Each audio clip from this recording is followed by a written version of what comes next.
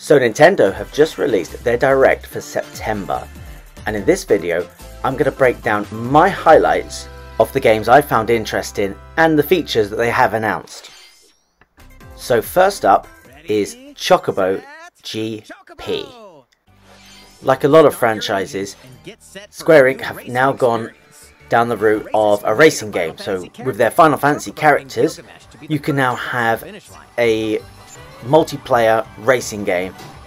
And to be honest, although it looks very similar to like a Mario Kart style, I was actually very impressed. The idea that you can get multiple power-ups, you can increase these power-ups if you collect the same ones to get even more powerful power-ups, I found superb and chaotic, but hey, that's what makes a game great. And also, you seem to have a signature move for each character, which allows you to turn the tables very quickly, and that to me screams challenging while also being incredibly fun.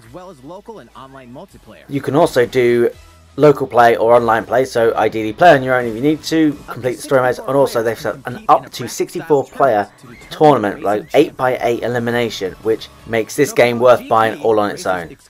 So looking forward to that one. Next up is Kirby and the Forgotten Land. Now when this one first started, I thought, ooh, what's this game going to be? The environment looked really cool, the fact that it's like a deserted shopping mall kind of gave the sort of Day of the Dead vibes and, you know, post-apocalyptic worlds.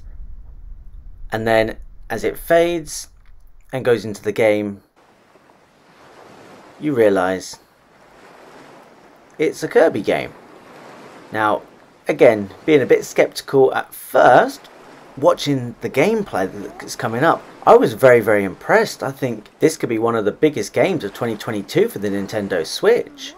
So as you go into it, it looks like you wake up on a beach, you've got to make your way through the forest and actually discover this entire Forgotten Land, hence the name. But the environment, the detailing, I think looks absolutely brilliant. It's completely sort of like an open world map, a great sort of 3D platformer. I think there's going to be plenty of adventure elements, mysteries, puzzles, everything to solve from a cartoon-based Nintendo Switch game.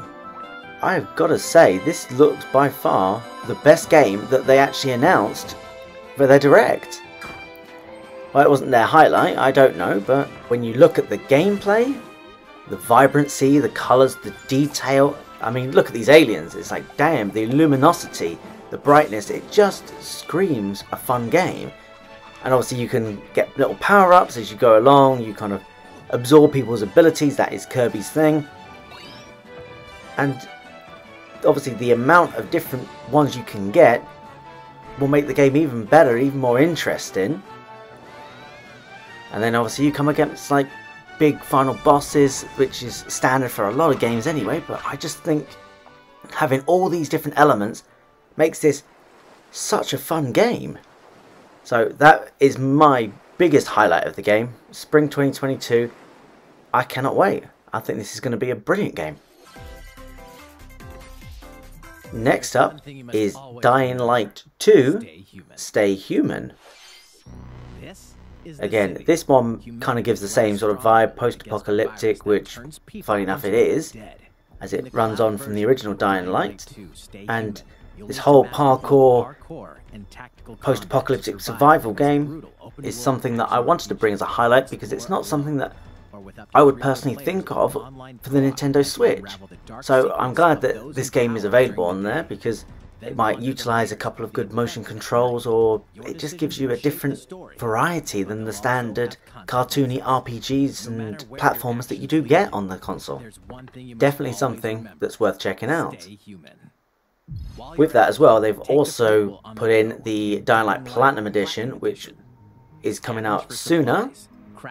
So if you want to kind of get the prequel in, have a play with that, I think again it sets the story up nicely, ready for the second game. So 2 Dying Light games, you've got the Stay Human Cloud version, and then you've got the Platinum Edition of Dying Light, which is released on the 19th of October, so really not long to wait. Now, the next one, I believe is Nintendo's highlight, which is also worth mentioning because I think this will be a good game, is Metroid Dread. Now, they teased this at E3, and now we've got a bit more of an extensive look at the game, which again, I think it does look very, very fun. I think it's a sort of like horror survival game. You know, although it's done as a 2D platformer, I think you're still going to get a lot of good Metroid elements. You're going to get unique boss fights, upgrades, puzzles to solve, whilst also trying to avoid all these kind of cybernetic life forms.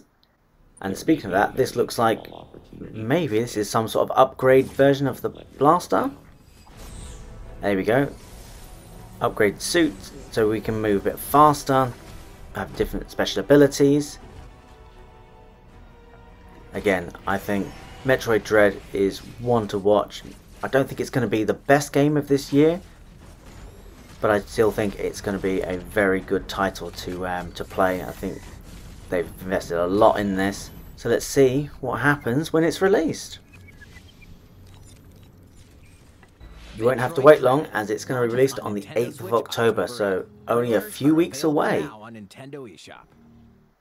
And finally, I wanted to spend a couple of minutes talking about Nintendo's new online feature. So you get your Nintendo Switch Online, but now there's Nintendo Switch Online Plus Expansion Pass, which gives you new content for members.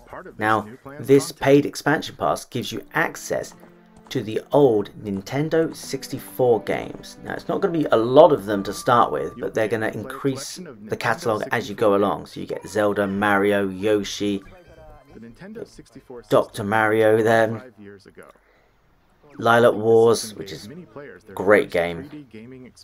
So having all these games at your disposal, similar to what they do with this current membership where you can play the NES games and the SNES games, you're able to do online multiplayer as well.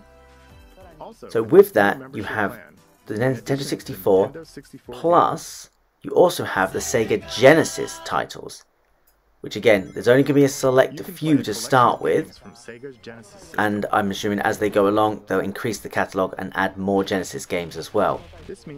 I'm a bit mixed with this because you can get a lot of these games already through multiple different releases, and especially with the Nintendo 64, they just released Mario 64 as part of the 35-year collection, and they're releasing it again as a paid membership.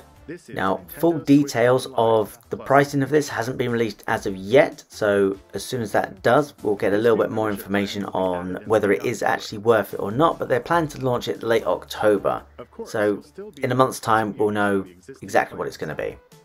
Plus, they do state here that if you have an existing membership plan, you can also port over your membership plan by paying the difference, so you're able to upgrade to the expansion pass plan without repaying for your monthly membership.